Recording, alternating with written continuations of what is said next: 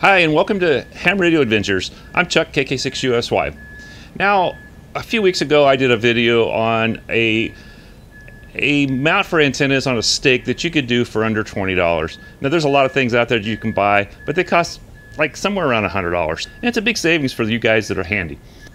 In that video, I got a lot of great comments back, and I was going to include that in this video, but there were so many comments that it got too long, and I don't like to do videos over 15 minutes. I'll link both of those in the description below, both the stake one and the one for the comments. Had a lot of great comments, a lot of different ways to do things than I did it, and it might be easier for you, so you might want to check that out. Today what we're going to look at is different ways that you can install Hamsticks and those type of antennas, Wolf River coil, the impasse. So I'm going to show you a couple different ways of installing them, and a couple ways, like I have a tripod mount that's pretty reasonably priced that might be something that you might want, and I'll put all that in the description also. Oh, and you might want to stick around to the end because I'm going to show you how to make a full-size rotatable dipole out of two 17-foot extendable whips. This is something you guys might actually like, and you can get 6 to 20 on it. So don't forget to stick around. Like I learned from the guys back when I was doing carpentry, there's a little slogan they used to say, "There's nothing to it but to do it." So let's do it.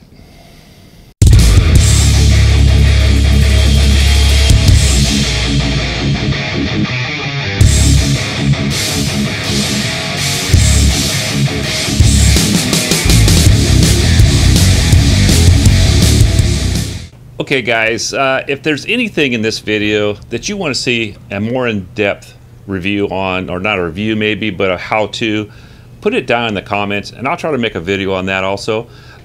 Hopefully people will want to see the same things, but just put it in the comments and I'll see what I can do. Okay, so I'm just going to kind of do a quick scan of the table here. All the different parts that I'm going to show you today. This is kind of cool. These are two different brands. Those are the 17-footers. I have multiple MFJs. Those are Hamsticks. I've got 3 Hustlers. I've had those for a really long time. Then I've got this thing. I'll show it to you. This is something my wife bought for me. She saw me looking at it and bought it for Christmas. This is something kind of like that. That's like this, only in a single version. And then there's my various stakes. This is a stake a buddy of mine actually milled for me.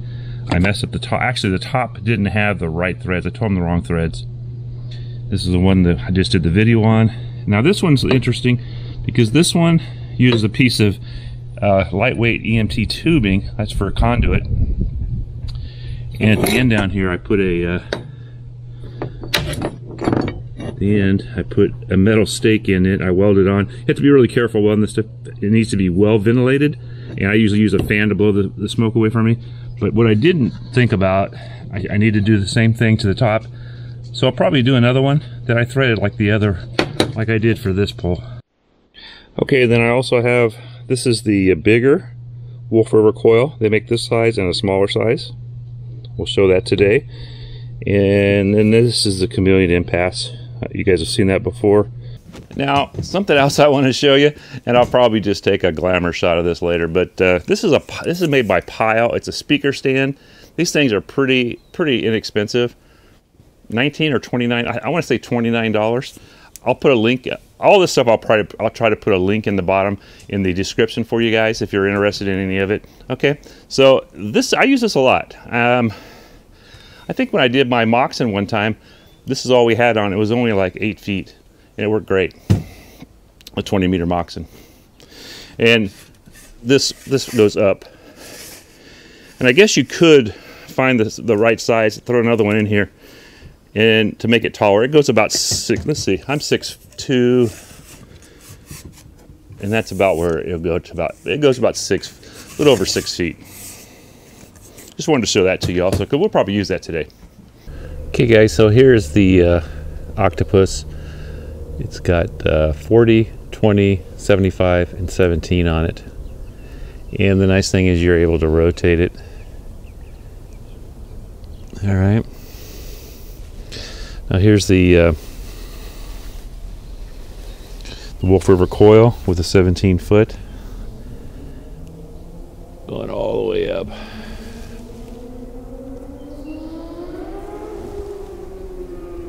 It's pretty wide banded for that thing, so not bad. And then just there's how I have it hooked up, guys. You've seen the hookup before. All right, just wanted to show those to you. Places to live, water and stuff like that. What they would come over here for was the water, man. They'd swarm my little pool. Oh, Roger. There'd be hundreds of them out there trying to get a drink of water. Dang it. Pretty strong signals for these guys. Still early for 75 and 80. The band looks good for 18. Same antennas on the Octopus. Look at the bands. Look at all the signals. It's pretty good. I'll have to look this guy up. Charlie Echo 2 something.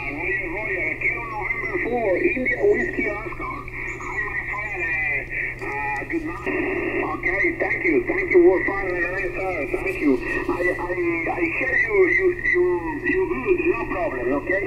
Thank you so much. Kilo November 4, India Whiskey Oscar, Charlie Echo 2 Lima Echo 7 sir.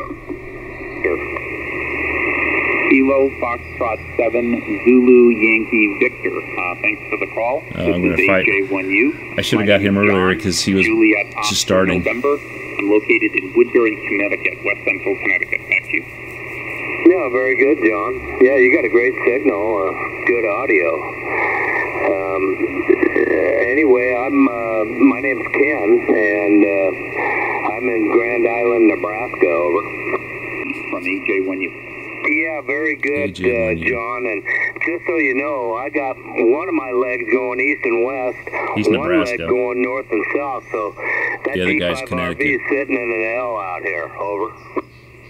Interesting. The guy from Nebraska is only running 100 watts. I've got mine set up where they basically fit. So these antennas work, guys. They really do. From the street, but that's an interesting Hopefully you can hear me. Very interesting. Thanks for filling me in on that. All right, very good, John. You have a good one, and I hope to catch you on other bands, maybe even 12 meters. KF7ZYV, and I'm clear. Thanks, Ken. 73. QRZ from AJ1U. Kilo 6 Uniform Sierra Yankee. Kilo 6 Uniform Sierra Yankee.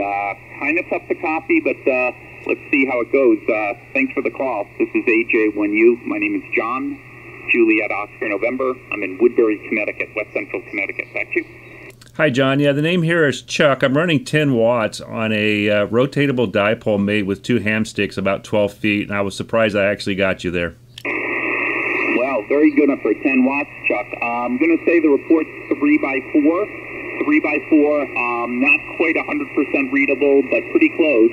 And I'm running a lot more. Flex 6400M, Elecraft KPA 1500. I'm using 1100 watts into a double-length G5RV. Back to you. Okay, I'm running a IC705. Like I said, I'm just doing a video here. You're a S9 here, totally coupled, great audio, everything there. And I was just trying to see if I could actually make a contact with this. It's 2 Hamsticks made into a dipole and about 12 feet. Okay, Chuck, I missed the first part, was able to hear the middle part of your transmission, and then lost you at the end. I think you said something about some Hamsticks. Yeah, I'm using 2 Hamsticks as a dipole, rotatable, 10 feet in the air, and 10 watts. I'll let you go because I know it's got tough copy for you there, but I appreciate you coming back. Okay, Chuck, 100% copy on that transmission. 100% copy on that transmission. Well done with your setup. Great job. KK6USY from AJ1U. Great to work with you for the first time. 73. 73. QRZ from Alpha Juliet 1 Uniform. Look at the scope there. Signals everywhere, and this is just off of the dipoles made from the Hamsticks. So doing pretty good. I think on from 20 and higher, I think they're probably not too bad. I've done actually pretty good on 40 also. I've been listening, and yeah, you guys are just smoking in here tonight.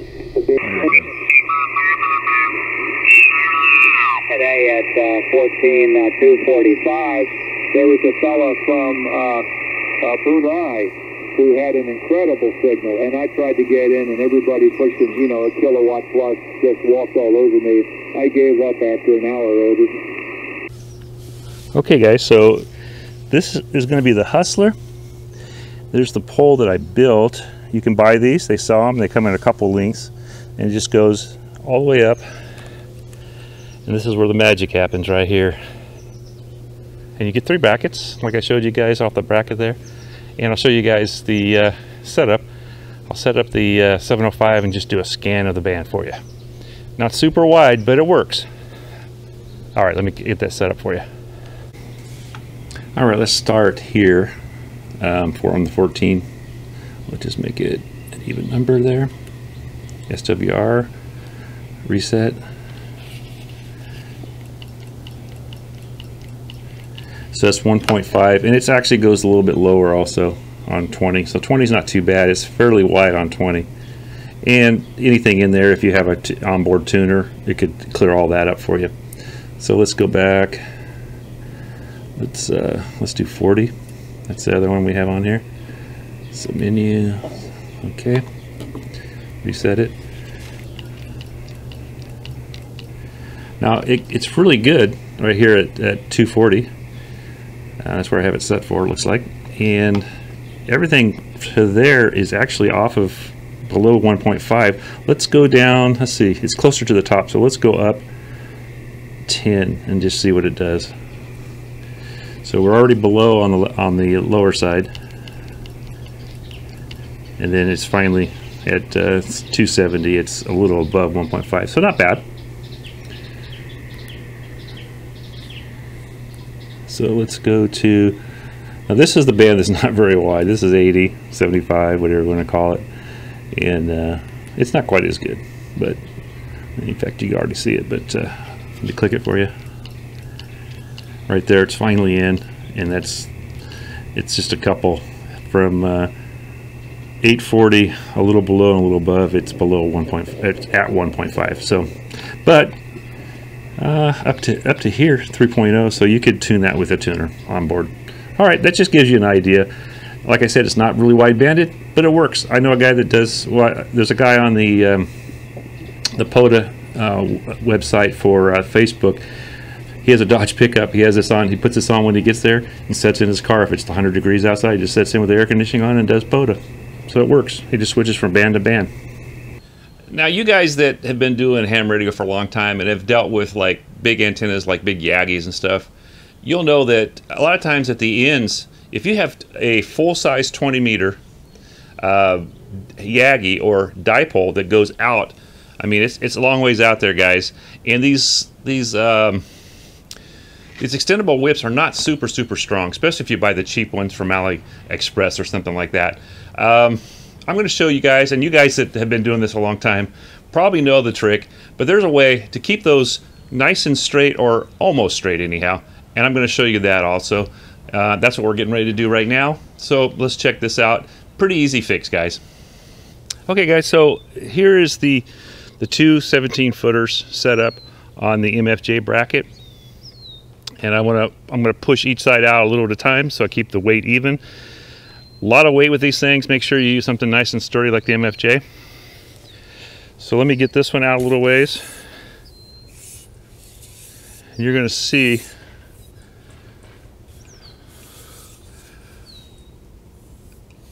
I just want to get that one to there because you can see it's already going down. That one's not going to go down as far. So we'll put this one out probably all the way.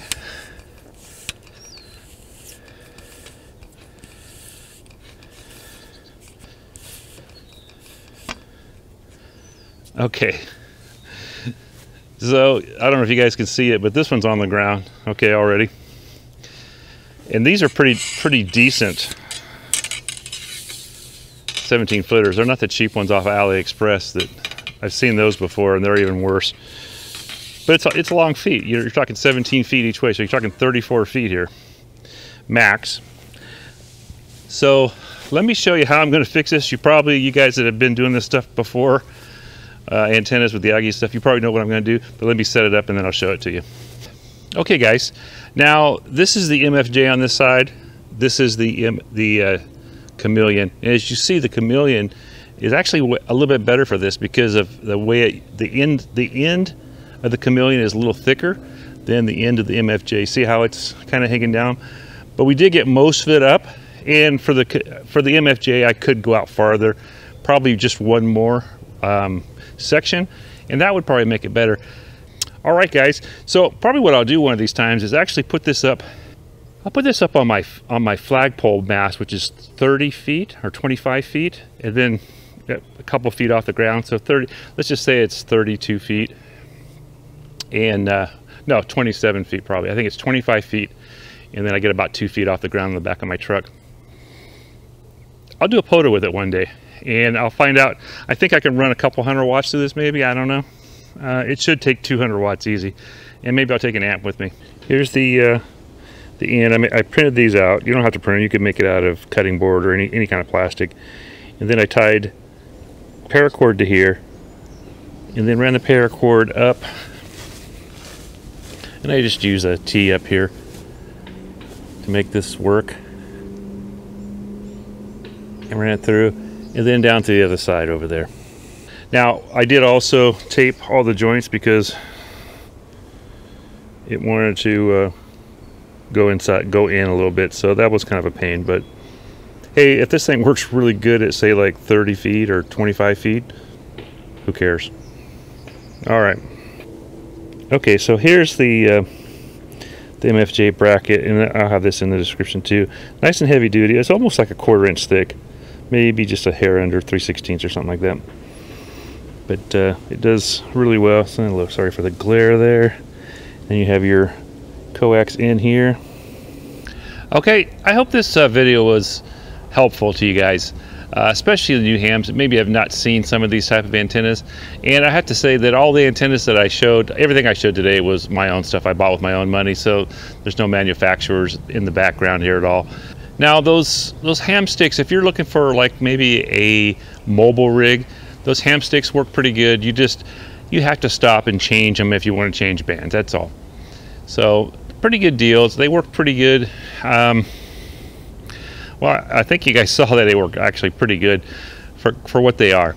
So if you're new here, go ahead, hit that subscribe button, hit the bell, hit the all, that way you get all my future videos. And while you're at it, go ahead everybody, hit that like.